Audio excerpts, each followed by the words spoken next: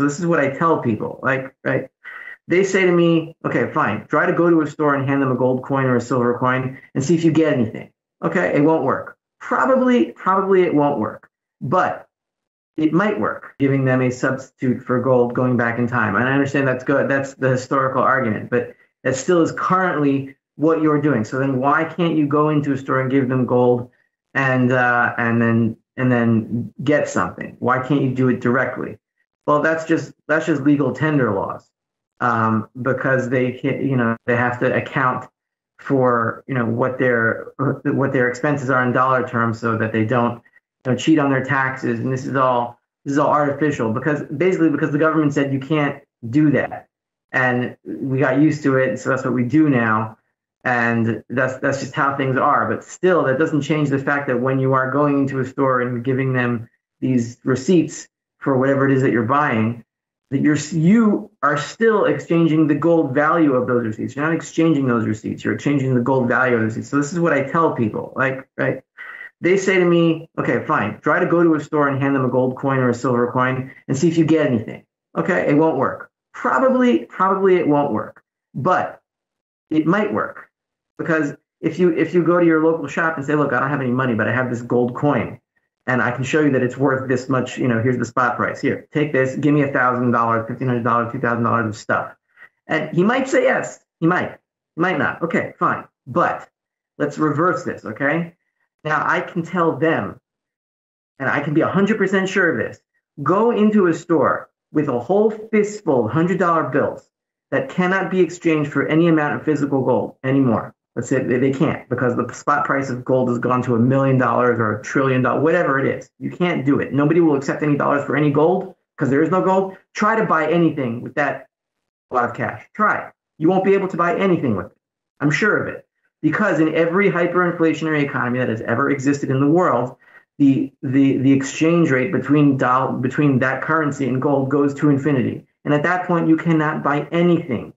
So that proves that when you give over your dollars for those goods that you want in that store, you are actually exchanging the gold value of those dollars. You're not exchanging the dollars themselves. And if those dollars have no gold value, you can't get anything.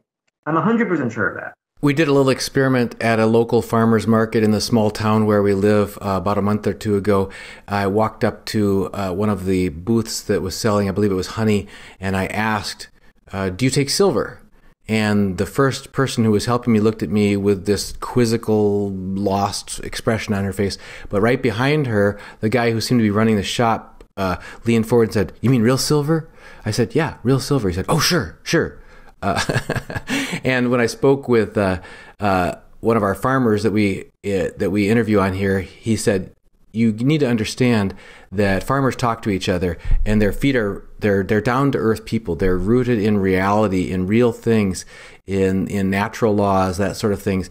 And if after you walked away, if you had done a transaction in silver with one seller, the people at the neighboring booths would immediately have been inquisitive and inquiring about what was that? What did you just do? That there is somewhere in us, inside of all of us, that instinctive recognition of the true value of real money, but that we really have been dumbed down to no longer think about it and no longer recognize it. It sounds like what you're saying is. And I guess I'd like to get your feedback on that. I claim that this little experiment I did was with some people that had their feet on the ground because they are producers of real things. They work with their hands, they work with nature, with animals, and they produce a good that's desirable, in this case honey, to people who need to eat. Do you believe that there's this mind shift that's happened over as we've formed larger and larger complex supply chains and big cities, we get farther and farther removed from the reality of our food supply, among other things, that it's going to take, they're going to get more rapid recognition on people who are well grounded than people who are really acclimated to the substitution of everything system that we're all living in the modern world. Yeah, well, it will be faster among the people who work with their hands than people that have a connection with the physical world, because the money is physical. You can't spiritualize it. That's a big problem.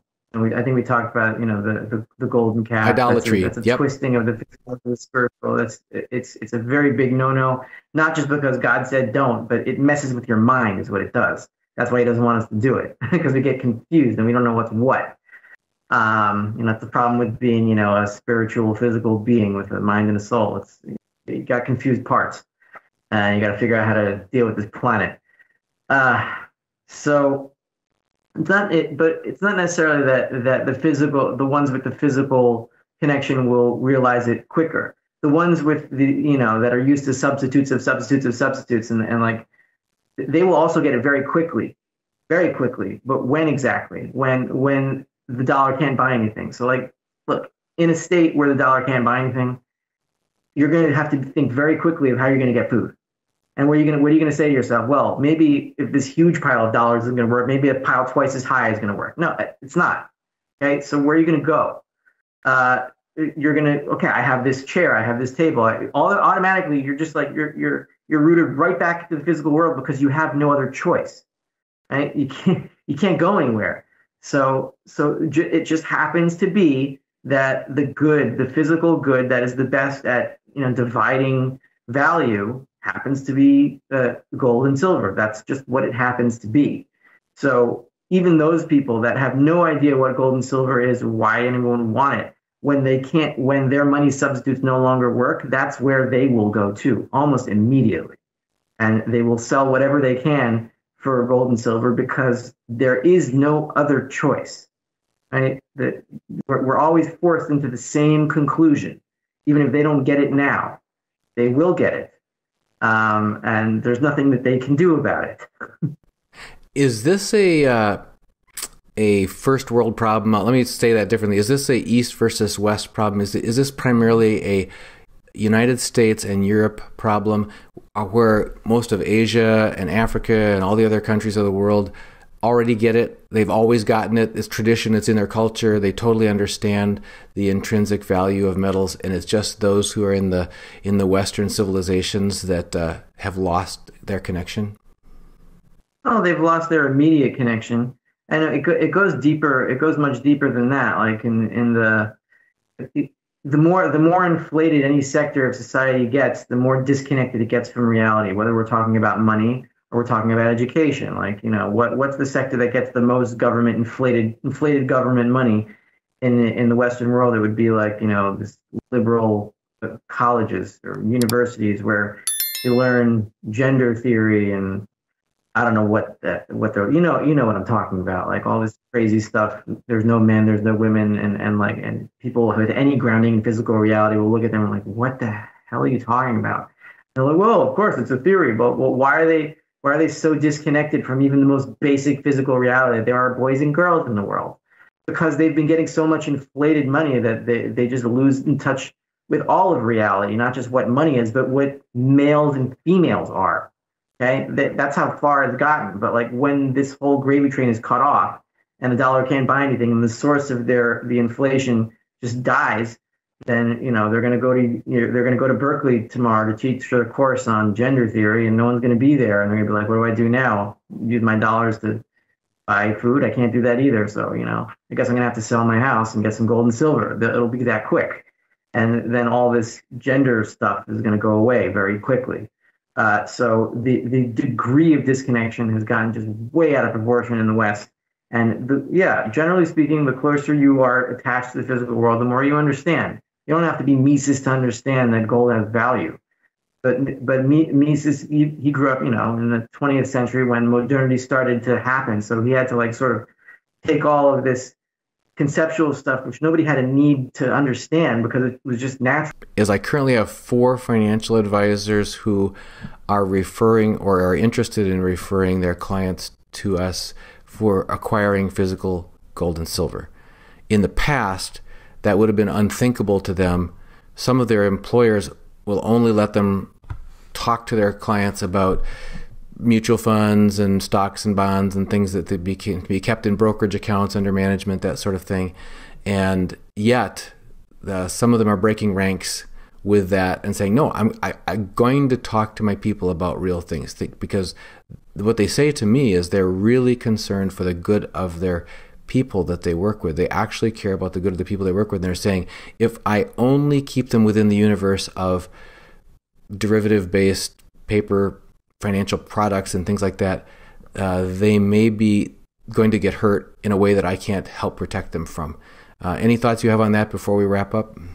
Yeah, well, we'll see more of that happening when derivatives and mainstream finance aren't working out. The Nasdaq has broken through its 200-week moving average for the first time since 2008. Bonds are way down. Bond investors are not getting their returns. Equities investors are not getting their returns, and the mainstream financial sector is feeling under pressure. Like, what do I do now? So they'll turn to more traditional, backing because there's nowhere else to go. And you'll start seeing more so the people that were thinking about it, but they didn't want it, but they were making so much money in the mainstream, so they didn't want to talk about it, but now they're starting to talk about it. And then in the end, when everything collapses, even the dollar diehards will be like, well, I guess I got to buy as much gold as possible, but most of them will be too late by then. So everyone's going to turn in the end. It's just we want the more honest people. It's like a filter. Like, you start with the most honest, hardcore people that will die on this hill even if they never see gold rise above 2,000. But they know it's right. So they never got anywhere financially, but they started spreading the money message. And then in the next generation and this and that. I mean, Ron Paul's been at this since 1950s, 1960s, and he's still alive, thank God. And maybe he'll see the day. I pray to God he will, because he's the one who got me into this. So yeah, the mainstream will turn, just because they'll see that we're making a lot of money, and that's what they want. In the end, money unites everyone. It unites them for evil or for good. And as money turns harder and more honest, you'll see more good people coming out of the woodwork.